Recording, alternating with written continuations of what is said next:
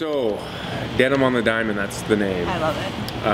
Kind of went with a theme, kind of allows people to come into the venue there, which is at King Stadium downtown. They've never had an event down there, so this is the first one. The field's been there for 50 plus years.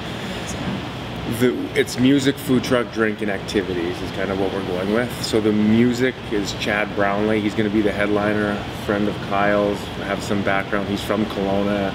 Little story there is his dad's used to umpire at the stadium, which is kind of cool.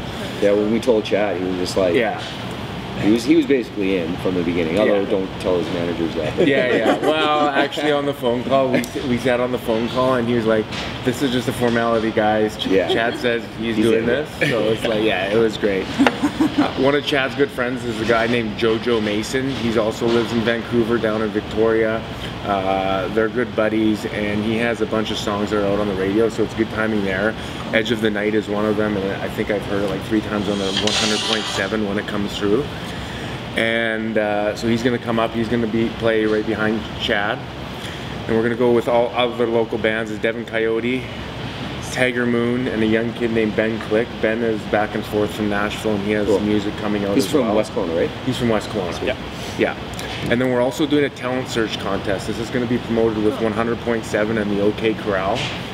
We will see how we can incorporate it. It's just been the early conversations with it right now, but it would be neat to have live music in here one night too if it happens, to see if we can incorporate that sometime.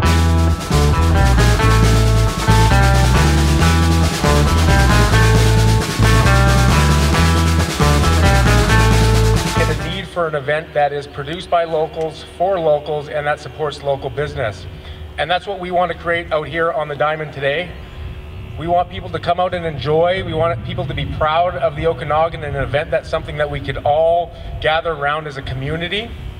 And what we have in mind is bringing all these different businesses from around the Okanagan to Kelowna, and over the next few years build something that we're all proud of and is a representation of Kelowna and what we love to do.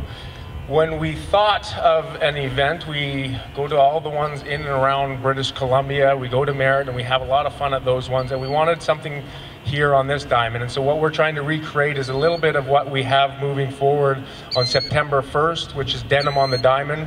We're going to be bringing great local food, we're going to bring great local drink, great local businesses, and music. And, well, actually, one more thing. Why denim? I don't really know a material that epitomizes timeless style like denim. there's long jeans, there's the Canadian tuxedo, the new young kids are finding new ways to wear it. Denim is everywhere, so let's embrace it, and we'll see you guys on September 1st. We're right there on the edge, sun starts rapping, ain't no stopping what's coming. There's a kiss waiting right on your lips, got my name all along.